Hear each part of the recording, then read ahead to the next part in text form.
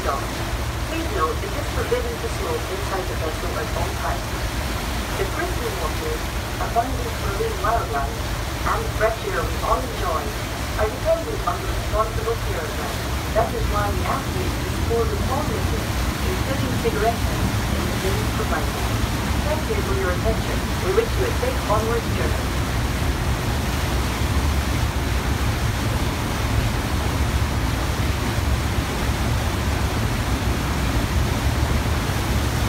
Traveling across the world famous Loch Ness. But there's more of interest in this deep, dark valley than just the monster. Loch Ness is part of the Great Glen of Scotland, a geological fault line which runs from under the North Sea in the northeast to the edge of the Atlantic shelf in the southwest.